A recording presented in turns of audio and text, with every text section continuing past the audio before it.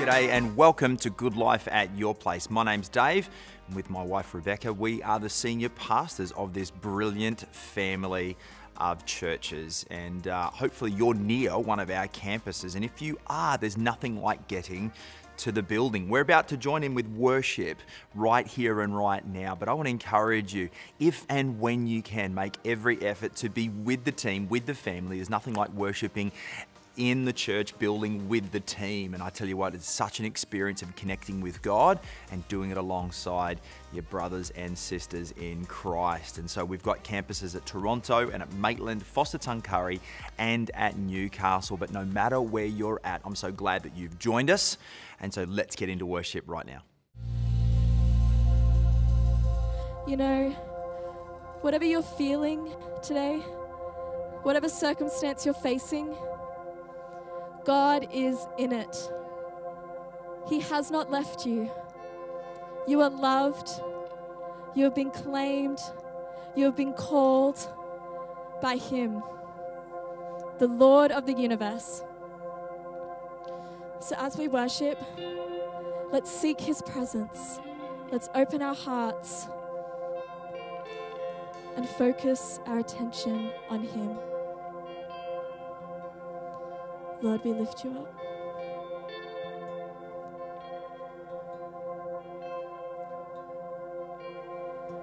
I've been strong and I've been broken within a moment.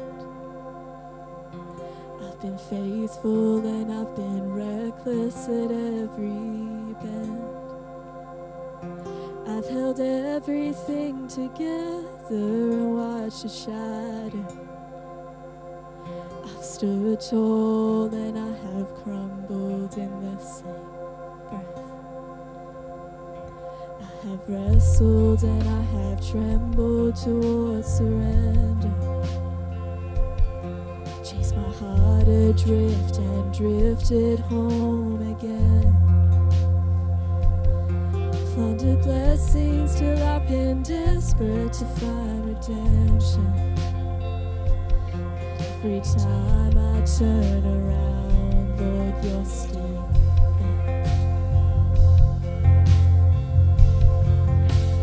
I was found before I was lost. I was yours before I was known. Grace to spare for all my mistakes. Just wrecks me,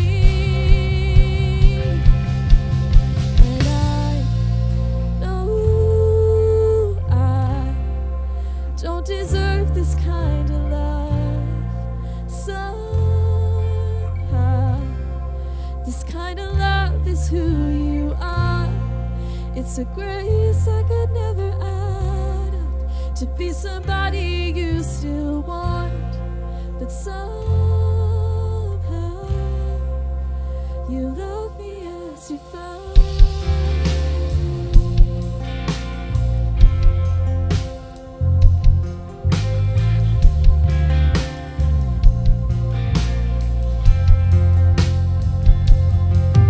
Who am I to think your glory needs my praises? That if this borrowed breath is yours, Lord,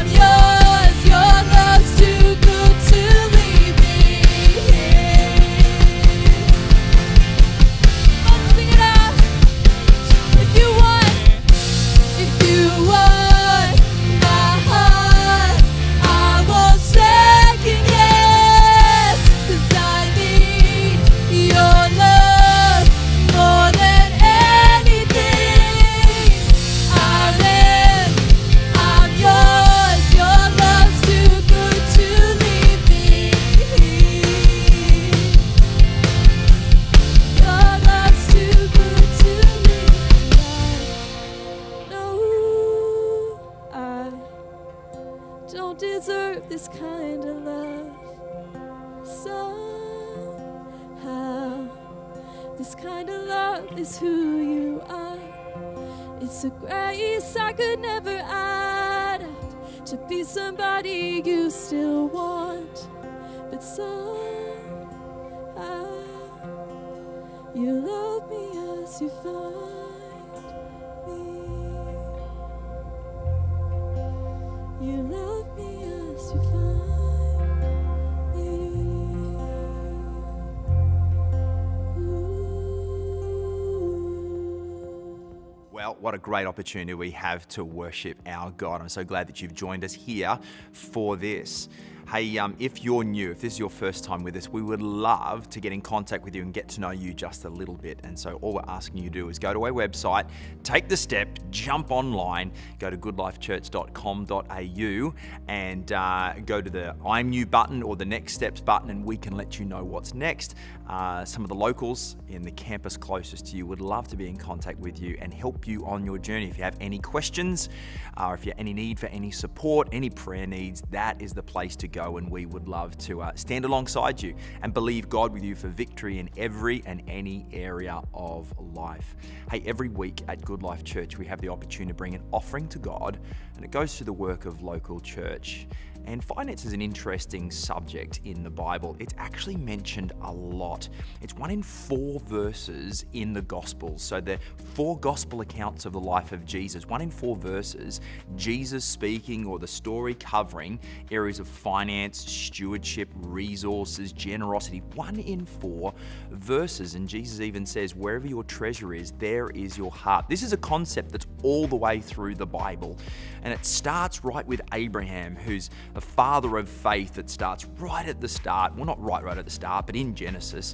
And I suppose that concept of generosity, that concept of these resources that are in my hands. God gave me the breath in my lungs and the good grace to be able to make finance and to be able to take care of my family, but also that always has, for every believer, a part to play in generosity towards the kingdom of God that goes through the work of local church. Abraham knew it. It's all through the Old Testament. Every time that there was a time for an offering, people came and brought a free will offering because they believed in worship to their God, and they believed for the forward momentum of God's kingdom through their generosity. All the way through the Old Testament, prophets, Psalms, Kings, everywhere. New Testament, Jesus says, look, don't forsake the tithe, but make sure you understand generosity. The New Testament church is filled with wild generosity. And I tell you what, it's a journey to understand this pathway of generosity to God's kingdom through the local church. And I would encourage you, as a believer, never miss out on this amazing adventure. It's a life of faith and adventure which you can get no other way. It's a trust in God. When I bring an offering to God through the work of local church, it's my trust to God put on show. And when I sow, the Bible says I'm going to reap. When do I reap? Don't know, but I'm putting it in God's hands. How am I going to reap? Don't know, but I'm going to put it in God's hands. When you give, it's a big faith statement of trust. Now, an extra kicker, an extra benefit is all the good that happens on planet Earth through the local church, through Goodlife Church. So I want to say thank you to every person who gives consistently of tithes and offerings. It's an important part to play, and you're making a way for someone else to hear the gospel and for hearts and lives to be changed, transformed. Everywhere there is a Goodlife Church. So God bless you. All the opportunities, all the options of giving are listed on the screen. You just go for it. We're standing with you in faith for a great harvest in your life, and we're appreciating every giver as you do it. God bless you as you do. Hey, we're going to go straight to the Goodlife update, which lets you know all the cool things that are happening at Goodlife Church right near you. And then straight after that, we're going to the Word of God. So when you get to that, lean in, grab your notes, learn lots, open-hearted.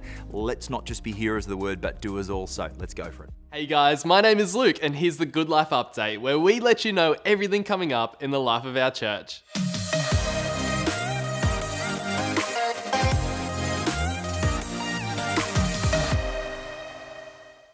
It's Heart for the House season, and we're full of faith as we sow into the forward momentum of Goodlife Church. This week, each campus has their very own all-in where we can bring our faith commitment or offering. So, Monday, Foster Tuncurry, you've got your all-in. Tuesday, Maitland, Wednesday, Newcastle, and Thursday at Toronto.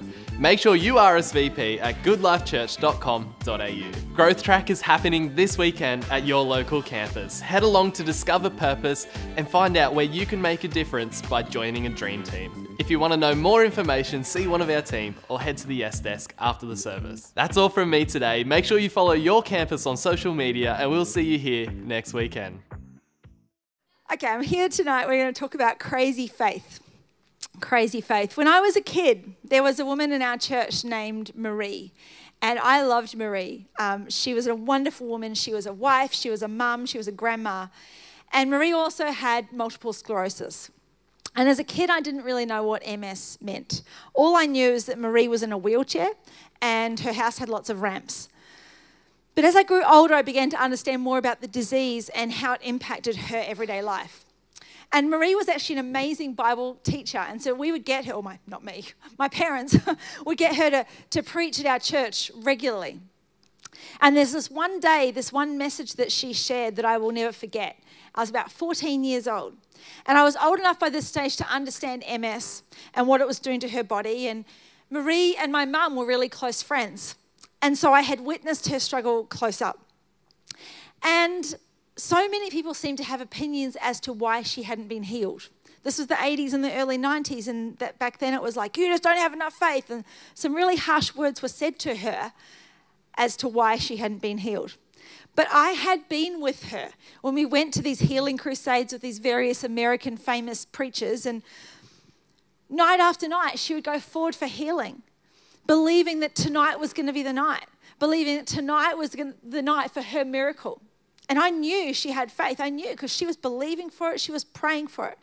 And I remember one moment really vividly. The altar call was given, and Marie was kind of in the aisle there because she was in a wheelchair, and I was about 3-4 seats along. And in the middle of this altar call, she just suddenly stood up from her wheelchair and just stood with her arms raised like this in worship to God. And my heart just stopped. I was like, oh my gosh, this is it.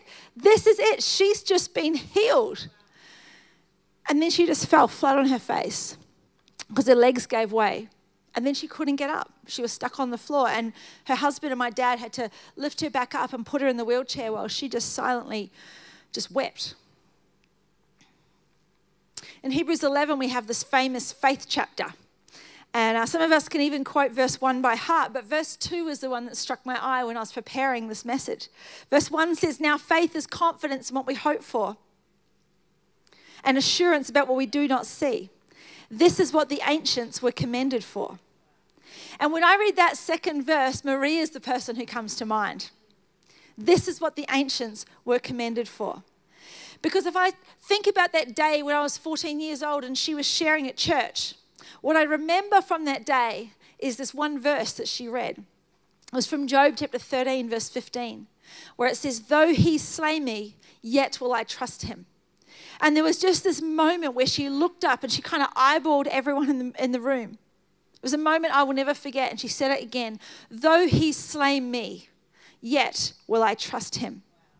Now, she wasn't saying that God had given her MS. She wasn't saying that God was killing her. What she was saying was, even if I don't get healed, even if what I'm believing for and praying for and hoping for never comes to pass, even if I die with this disease, yet will I trust him. And I realized in that moment at 14 years old that this is what faith looks like. This is what the ancients were commended for. And so Marie was my first picture of what faith looks like. And she made a lifelong impact on my life, as you can tell.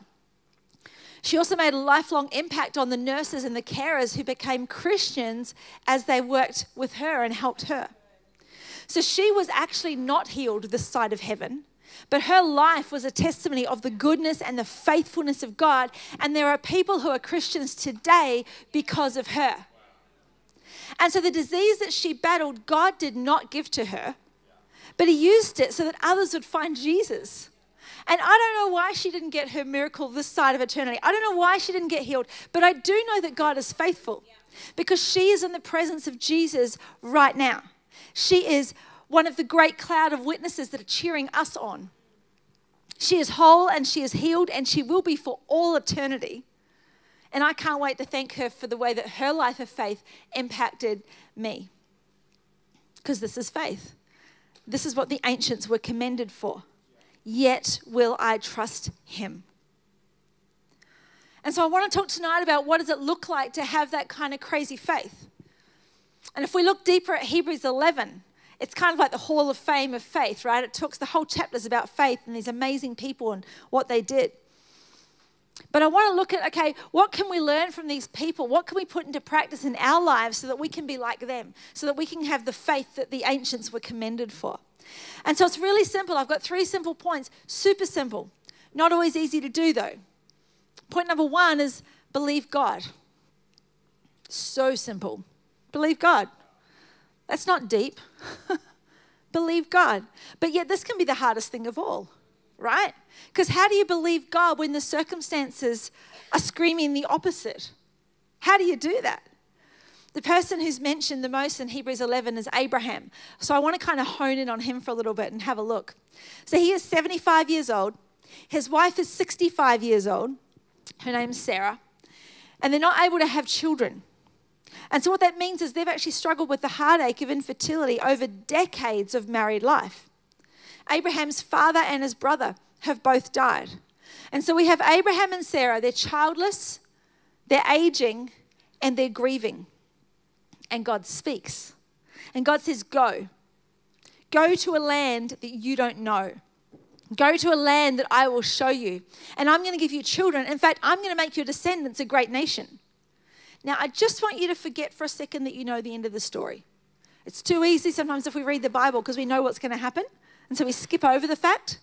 So just put yourself in Abraham's shoes for a second. You're 75. Your wife is 65. You've had a lifetime of infertility. And there's no IVF, there's no adoption agencies, no fertility treatments available. And then God says, I want you to go to a land that you do not know, that I'll show you. And you don't have maps. You don't have a GPS. There's no Google Maps so you can look out the suburb you want to live in. You have no idea even where you're going because God goes, I'll show you. You'll know when you get there. Would you believe God in that circumstance? Like seriously, I don't know if I would. And yet Abraham does. He believed God. But then years go by. Like literally years. 24 years. That's older than half the people in the room. 24 years go by. Abraham is 99 years old. Sarah is 89. And this is a true story, okay? When you're reading the Bible, understand these are true stories. So don't kind of pass it off and go, oh, well, whatever. No. This was a person, okay? This was a person with emotions and feelings who's walking this road. And he's 99. And God said, you're going to have kids. And he's like, I'm 99. My wife is 89. But God appears again and makes a promise. I'm going to give you descendants, and your descendants are going to be a great nation. Again, forget that we know the end of the story. How would you react? To be honest, I would be feeling like going, God, you said this 24 years ago, and I was old then. But Abraham's response, he falls on his face before God and worships. That's faith. And then finally, Abraham's 100 years old, Sarah's 90 years old, and she gives birth to their miracle baby Isaac. God was faithful. God was true. God's promise came to pass. But here's the key, and here's the thing that is so simple, but so profound and so hard to do. Abraham believed God. Full stop.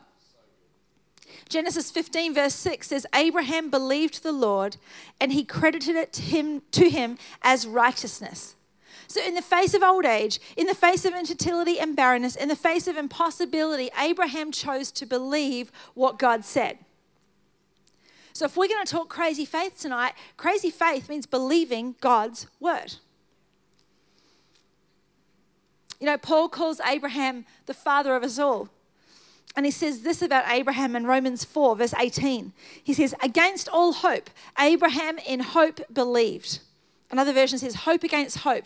Abraham in hope believed. In other words, there was no reason to hope, and yet he had hope anyway.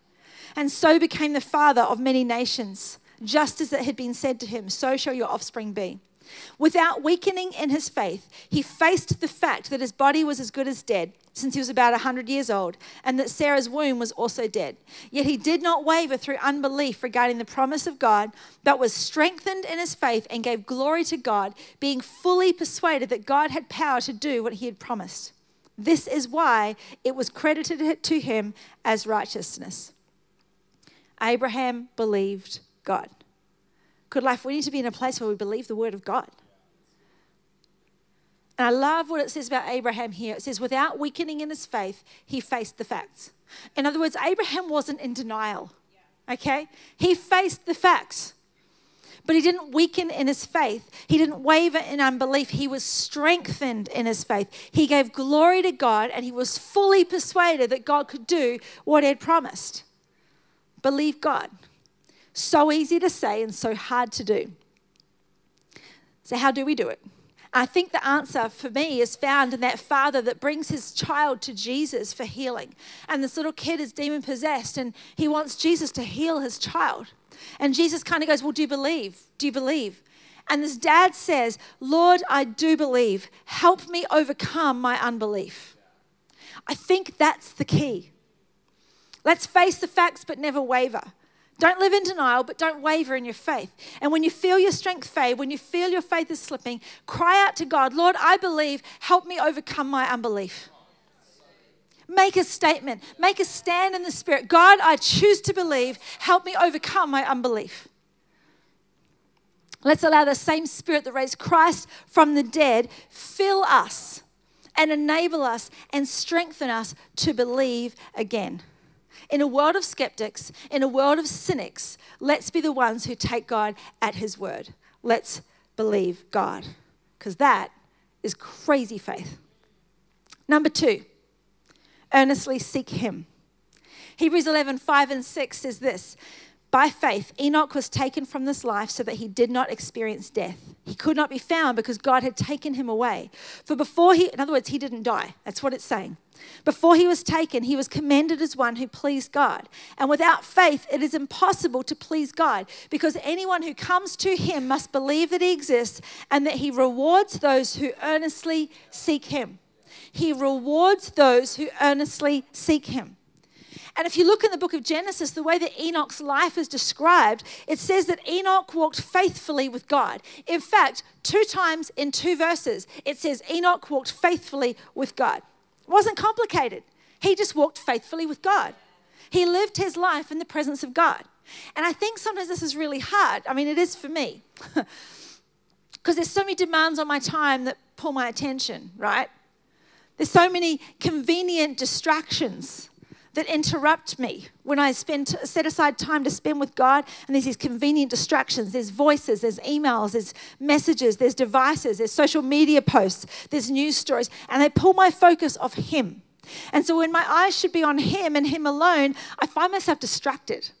Anyone with me? Anyone going to be honest tonight and go, yep, we're all the same? But he rewards those who earnestly seek him. Matthew 6:33 says, seek first his kingdom and his righteousness, and all these things will be given to you as well. Sometimes we are so worried about all these things that we forget to seek first him, his kingdom, his righteousness. Because when we do that, he takes care of all these things. It's not my problem anymore. My problem, seek him. He takes care of that. Because I can't fix this. Right? When I'm focused on this, all I can think of is how bad everything is and how out of control it seems, and I'm in control freak. I want to be in control and I'm not in control, and so it's terrible. Seek him. Being honest. Seek him, and then I can just go, oh, not my problem. Actually, not my problem anymore. It's God's. Sometimes everything just screams so loud though. The work, the kids, the pressures, the expectations, your boss, whatever it might be, your wife, hopefully she's not screaming all the time. But sometimes everything's screaming so loud that we miss the still small voice. We miss the whisper of God. We miss the whisper of the Holy Spirit who's directing us, who's guiding us, who wants to give us wisdom for those tough situations. We miss that moment where God's going, hey, I've got an answer for you here. Will you just listen for a second? Just listen. The Holy Spirit is here and he wants to talk. He wants to whisper into your heart. But we're so distracted by the screams. Let's listen to the whisper. Earnestly seek him. That whisper is asking us to seek first his kingdom and walk faithfully with our God. So again, how do you do it? Years ago, I read a book called Good Morning, Holy Spirit. And in this book, the author would literally start his day by saying those words. He'd wake up and he'd say, good morning, Holy Spirit. And it would just center his whole day around the presence of God. And it began a conversation with the Holy Spirit that would continue throughout his day. And so I thought, I'm going to try this. I began to do it. Waking up in the morning and just saying, good morning, Holy Spirit. So simple. But the difference it made in my day, incredible. Because I was more aware of his presence all day. Then if I missed it, I would just go through my day. But when I would do it, I'd start in that moment. I'd just still my soul for a moment, go, good morning, Holy Spirit. And then all day I'd be listening for his voice. All day I was aware of his presence. All day I found myself talking to him, asking for his wisdom, asking for his guidance. And I was even more aware of people around me and their needs and what God wanted to do for them and through them and in them and how he could use me to bless other people. I became more aware of God's love for people around me. And I feel like this is what Enoch did. He just started his day with God and then walked with him all day. So simple. Whether you're at work or you're at home, you're listening for the whisper of the Holy Spirit. On the good days and the bad days, you're asking for his strength. In high-pressure situations, praying a silent prayer, asking for God's wisdom before you open your mouth.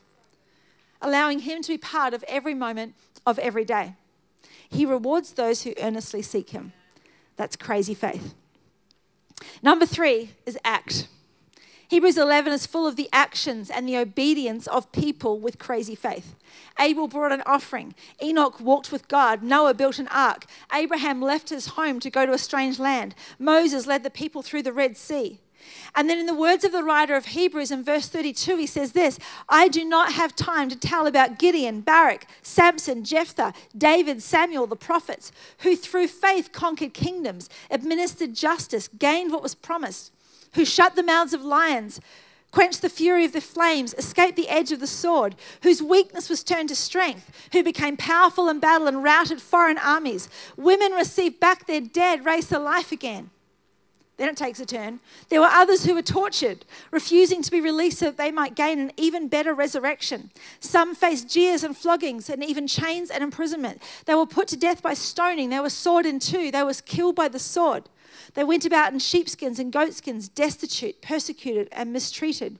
The world was not worthy of them. We need to understand the faith walk doesn't look like everything going right all the time. Don't assume that because things are going wrong, you don't have faith. Okay, you've got two groups of people here. Some of them saw all these amazing miracles and some didn't. But they were still walking the walk of faith. And crazy faith looks like action. These incredible heroes of faith in Hebrews 11, we see their faith by their obedience. We see their faith by their acts.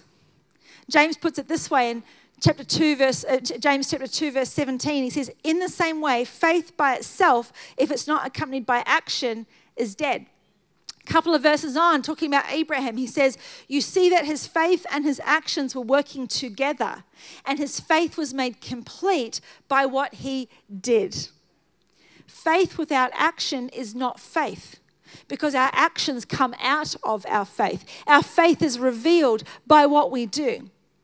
But the faith act or the faith action can look different.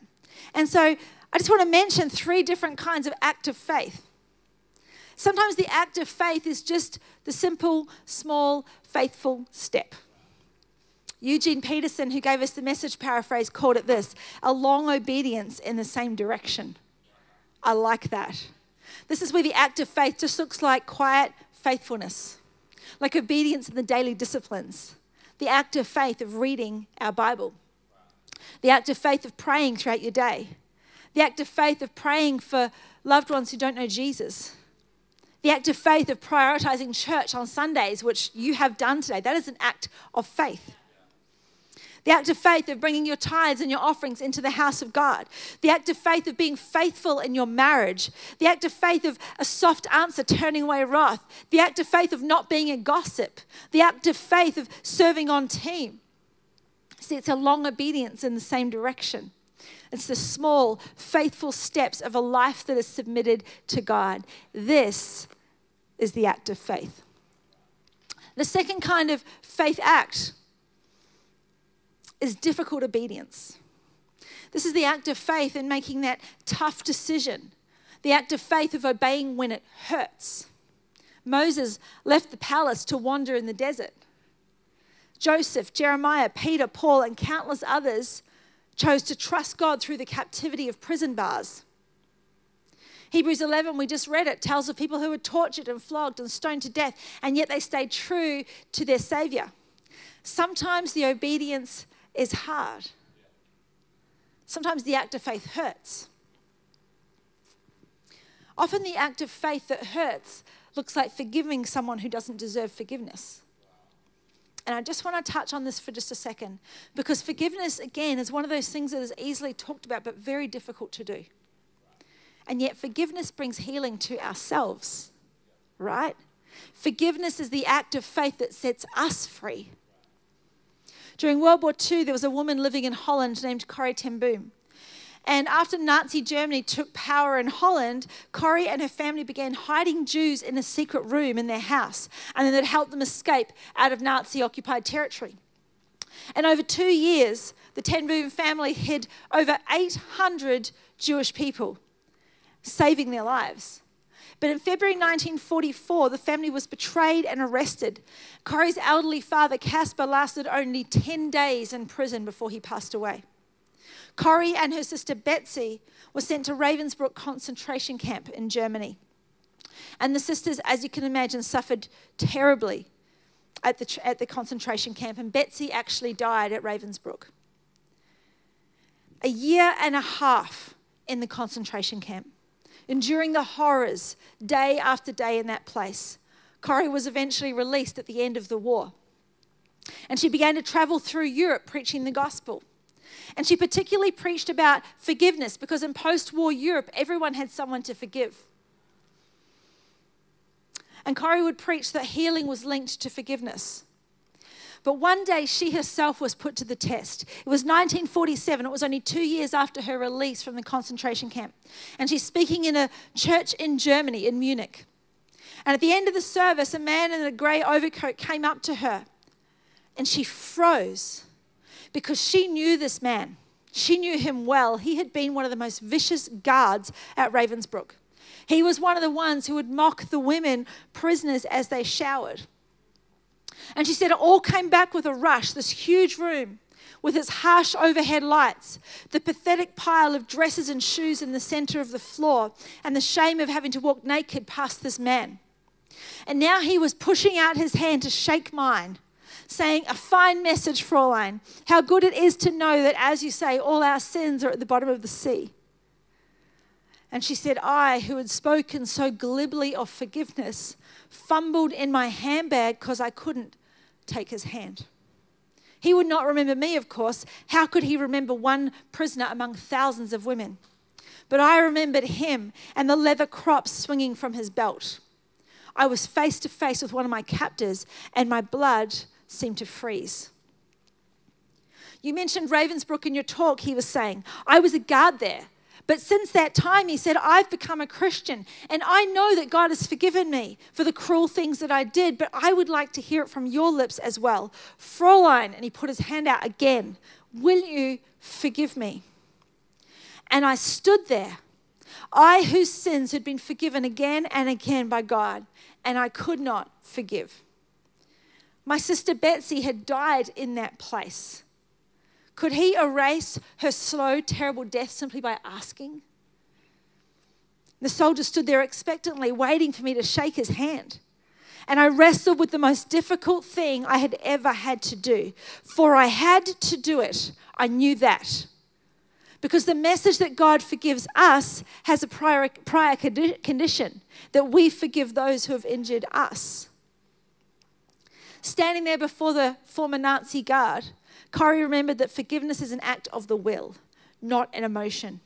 Jesus, help me, she prayed. I can lift my hand. I can do that much. God, you've got to supply the feeling. And so she thrust out her hand. And she said, as I did, an incredible thing took place. The current started in my shoulder and it raced down my arm and it sprang into our joined hands. And this healing warmth seemed to flood my whole being, bringing tears to my eyes. I forgive you, brother, with all of my heart, I cried.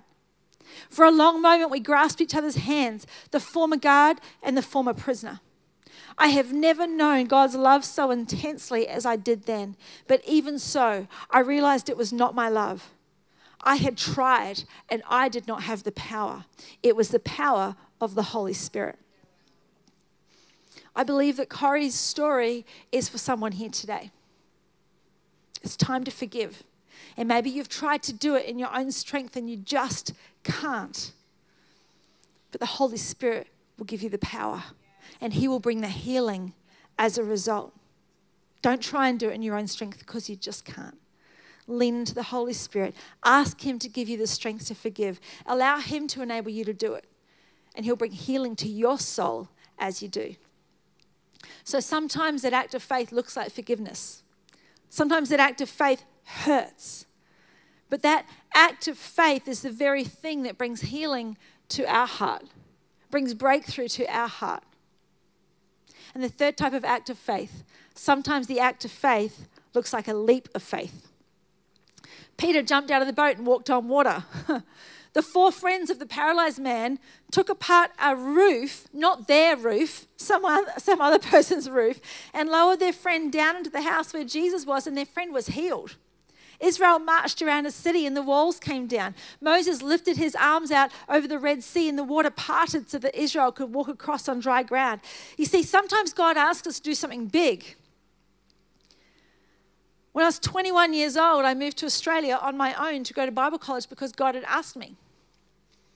Little did I know that the plan of God for my entire life was waiting on the other side of that act of obedience. A few years ago, during Goodlife's Heart for the House season, God asked Dave and I to jump out of the boat with our giving. And we were going through a really, really, really hard time. And over months and months and months, the situation just got worse and worse. And we were praying for a miracle. We were believing for a miracle, but no miracle was coming. In fact, it was getting worse. The situation was getting worse, and we had no way out. And so we chose to obey, and it was really scary. But we chose to obey, and we gave sacrificially into the Heart for the House offering. And literally out of the blue, the breakthrough came. Like out of the blue. It was a phone call I'd made 1,000,000 times before trying to solve the situation. And then suddenly someone said, oh yeah, that's easy. And just fixed the whole thing just disappeared. It wasn't even that we had to sort it out a better way. No, it just disappeared. The whole situation that had been 10 months of stress and heartache, God just removed it like that. But we had to actually jump out of the boat with our giving. And it can be scary. My husband rang me on the way to church tonight. He's out at Maitland. And he said, have you heard from God about Heart for the House offering yet? I said, nope. He goes, okay, you need to pray because I've got something. I went, what have you got? And he goes, I'm not telling you. I'm like, oh no. I said, is it more than last year? Because we felt like last year was like sacrificial, like a big faith give. He goes, yep. I'm like, okay. So I get it, right? But if it's an act of faith, it's an act of faith. God's in control. My life, my provision does not come from me. It comes from God. If I can't trust God with that, what can I trust Him with? Sometimes your act of faith looks like getting on a plane to another country. Sometimes your act of faith looks like giving a Heart for the House offering that hurts or scares you. Maybe it doesn't hurt, it just scares you. Sometimes your act of faith looks like jumping out of a boat or breaking through a roof. Not this roof, please. Or marching around a city. I don't know what your act of faith is going to look like, but sometimes God asks us to do something big. Let's be open to that because there's breakthrough on the other side of our obedience. There's miracles on the other side of our obedience. I'm going to ask the team to join me on stage. I just want you to imagine for a moment what a life of faith looks like.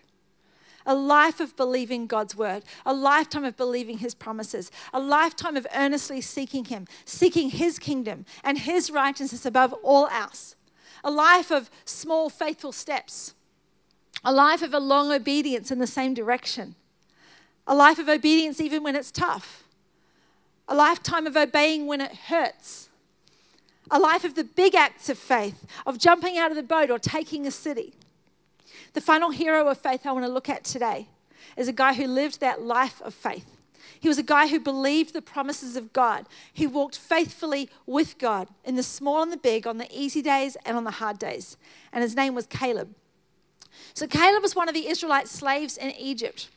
And he came out of Egypt under Moses. He was there during the plagues of Egypt. He was there when the Red Sea parted. And when Moses sent the 12 spies into the promised land to spy out the land and bring back a report, he was one of the ones who went. Him and his good friend Joshua were two of the 12 spies that went out. The other 10 spies came back full of fear, full of defeat, ready to stone Moses and head back to Egypt, back to slavery. They decided that slavery was better than this land that they were going into because they were so afraid. But Caleb and Joshua brought a good report. And Caleb declared to the people of Israel, "The Lord is with us. Do not be afraid of the people of the land." Because Caleb believed the promise of God and he was ready to act on it. But the rest of the nation rebelled against God and they refused to go into the land. And so God decreed that they would wander in the desert, in the wilderness for 40 years until every single one of the adults that came out of Egypt had passed away, except Joshua and Caleb. So we're going to fast forward 45 years. 45 years. And finally, Israel has conquered Canaan. And Caleb is ready. He is more than ready. He's been waiting 45 years for this. And in Joshua 14, verse 6, Caleb speaks with his old friend Joshua. It says, "Now the people of Judah approached Joshua at Gilgal, and Caleb, son of Jephunneh the Kenizzite, said to him, 'You know what the Lord said to Moses, the man of God, at Kadesh Barnea about you and me. I was 40 years old when Moses, a servant of the Lord, sent me from Kadesh Barnea to explore the land. And I brought him back a report according to my convictions. But my fellow Israelites who went up with me made the hearts of the people melt in fear. I, however, followed the Lord my God wholeheartedly. So on that day, Moses swore to me, the land on which your feet have walked will be your inheritance and that of your children forever, because you have followed the Lord my God wholeheartedly. Now then, just as the Lord promised, he has kept me alive for 45 years since the time he said this to Moses, while Israel moved about in the wilderness. So here I am today, 85 years old. I am still as strong today as the day Moses sent me out. I'm just as vigorous to go out to battle now as I was then. Now give me this hill country that the Lord promised me that day. You yourself heard then that the Anakites were there and their cities were large and fortified. But the Lord helping me, I will drive them out just as he said.' Then Joshua blessed Caleb, son of Jephunneh, and gave him Hebron as his inheritance. So Hebron has belonged to Caleb, son of Jephunneh, the Kenizzite, ever since, because he followed the Lord, the God of Israel, wholeheartedly." Here's what I want you to see here. This is a life of faith. I mentioned earlier that the first step in a life of faith is believing what God says. And 4 times in that passage that I just read, Caleb refers to the word of the Lord or the promise of God. He believes what God has said. Even though it was 45 years ago, he believes what God said, because this is the life of faith. And then we talked about earnestly seeking God, about walking with him faithfully. And in that passage I read, 3 times it refers to Caleb following the Lord wholeheartedly, following God with his whole heart, because again, this is the life of faith. And then we talked about action, about obedience, taking the small steps, the tough steps, the big steps of faith. And Caleb starts to speak about his actions of the past, spying out the land, bringing back a good report to Moses. And then he speaks of his future actions, of his desire to possess the land that God had promised, of his readiness for battle with the Lord's help, of his commitment to drive out the inhabitants of the land as God had promised. Caleb's obedience in the past opened up the door for the blessing and the protection of God. And Caleb's future obedience opened the door to possessing the inheritance that God had promised. This is the life of faith. I'm going to ask you to stand for a moment.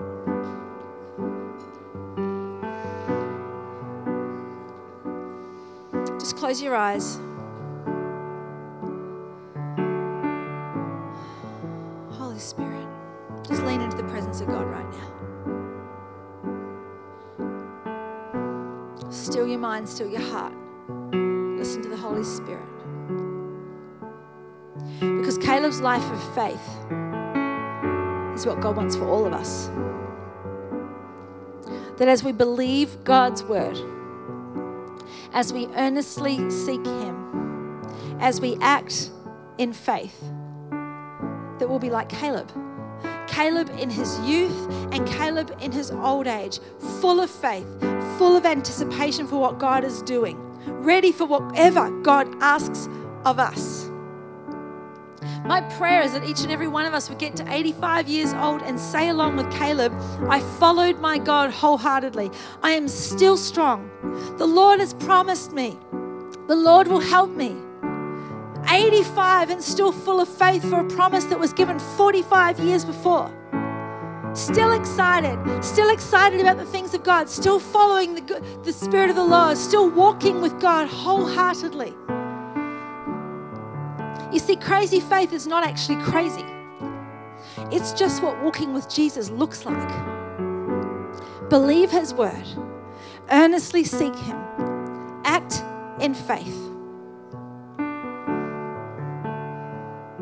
When God talks about Caleb in Numbers chapter 14, God says this, my servant Caleb has a different spirit and he follows me wholeheartedly.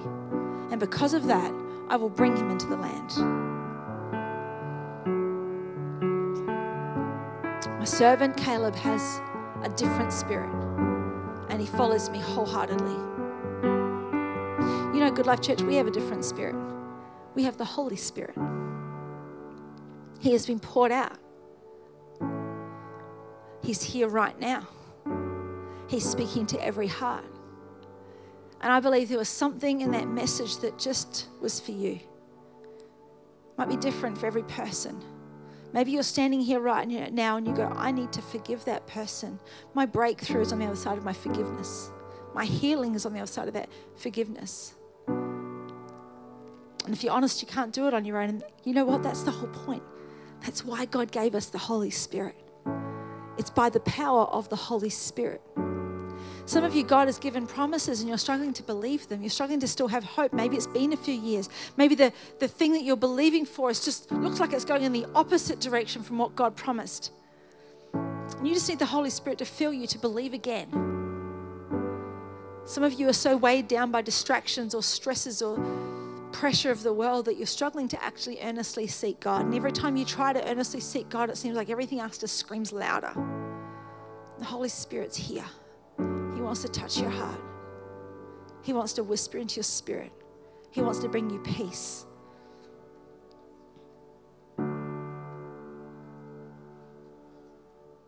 Well, I told you the Word of God would be good. I'm hoping that you took notes, but let's be the kind of people that don't just hear something and not do it. Faith without works is dead. So I want to encourage you to be that person that leans in with faith to make an action plan. God, I'm asking you, change my heart. Here's my heart, it's yours. Be transforming my heart. And then from that, I'm ready to take some steps of faith. So God bless you as you do that. If we can help you, any of the team at Goodlife Church can help you in that journey, it would be our honor. And you can either rock up to a Goodlife Church campus anywhere near you. It's always a great idea to get there to the building with the church family if and when you can. But if you're nowhere near one of our campuses, just go online to goodlifechurch.com.au, find the steps towards next steps or I'm you. Let us know how we can support you in that journey. It would be our honor. We are so glad that you've joined us. We're hoping you have an awesome week coming up, walking in the grace and the power of God for you to receive the message of Jesus Christ and then to be the message of Jesus Christ as you want to live the good life, be the church and unleash more good. God bless you. Have a great week. We'll see you soon.